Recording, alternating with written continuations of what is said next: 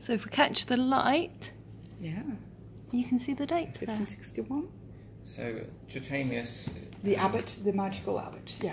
yeah, he was the teacher of Cornelius Agrippa that we had talked about a little bit earlier. Oh He yes, used to I teach remember. him via the out-of-the-body skill through dreams, but they found it was better to actually meet or write letters. Letters are better. Yes. So this is Yeah. Polygraphi. Yes. It's all about codes and ciphers, universal Kabbalistic writing by Trithemius, and it was translated into French.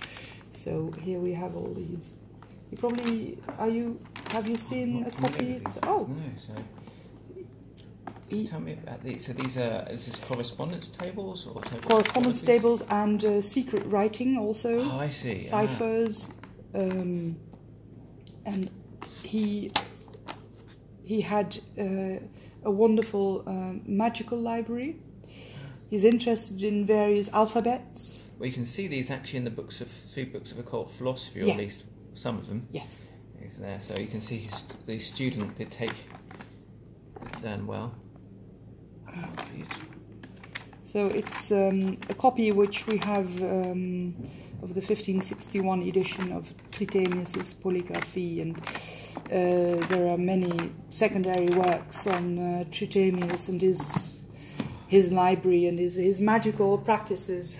Ah, that's interesting. This is things that we don't really know much about, or I'm not aware of. It'd be really interesting to see what his practices actually were, and to see, as you say, a magical abbot, and Yeah. that'd be a complete Christian approach. I'm sure that the Magical Warburg practice. Institute has many of the Ah, studies okay. relating to Trithemius.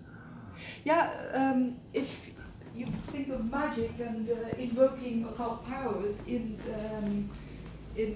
Heinrich Conrad's Amphitheatrum Sapientiae Aeternae. Here he is, by the way.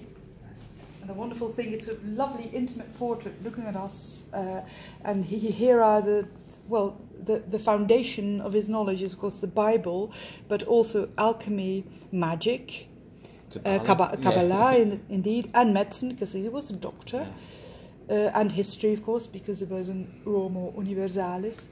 But there is the famous amphitheatre, the laboratory and oratory in Conrad's. The first edition was 1595. This is the second edition, posthumous. He died in 1605. And here we have Conrad himself. We know it's Conrad because his name is on the canopy. And he is invoking the occult powers, and he's saying you've got to meditate and free your mind before you can engage in alchemy. So here's the oratory part and the laboratories here. And again, music of the spheres, yes, to expel evil spirits, but also harmony of the spheres. Being enlightenment. Yes. So this is very much the as above, so below. Yes. The alchemist changes themselves to be able to perform their alchemy, and the alchemy changes them to perform their self-transformation. How wonderful. This is lovely to see.